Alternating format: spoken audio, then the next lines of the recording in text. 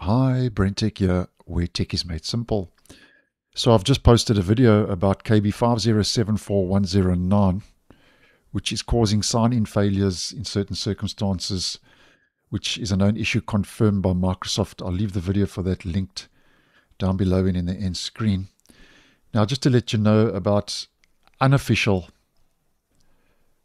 reports doing the rounds online and also over on social media platforms like Reddit, where the same update, after being installed, there are reports that there are black screen problems on systems running NVIDIA graphics cards.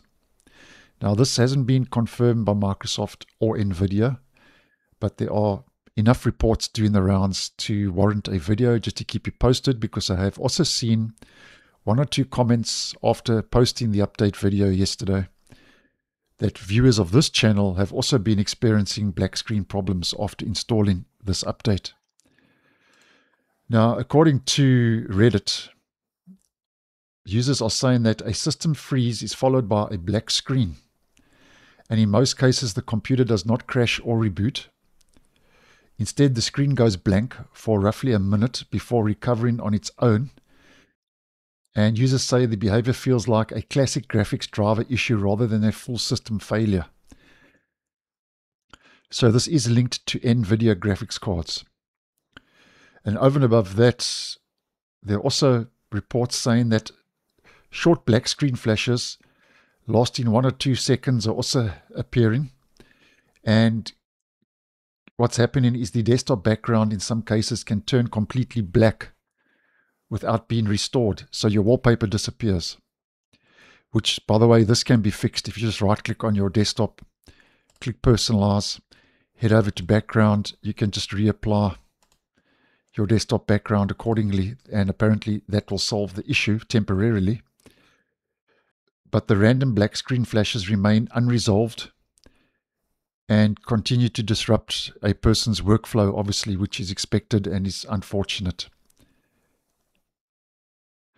And at the moment, there are no fixes. So as mentioned, both Microsoft and NVIDIA haven't confirmed this issue. This is just due to reports doing the rounds. So hopefully either Microsoft or NVIDIA will roll out an update sooner than later to address this issue. But nonetheless, just keeping you posted like we like to do on the channel. Unfortunately, our first Patch Tuesday update of the year for 25 and 24H2 is unfortunately causing headaches for lots of users after installing the update.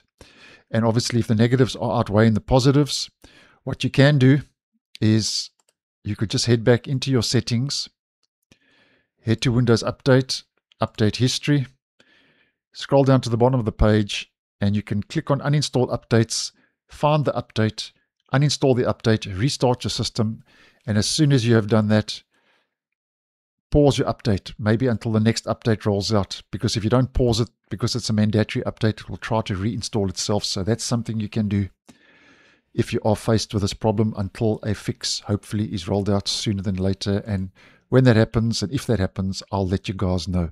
So thanks for watching, and I'll see you in the next one.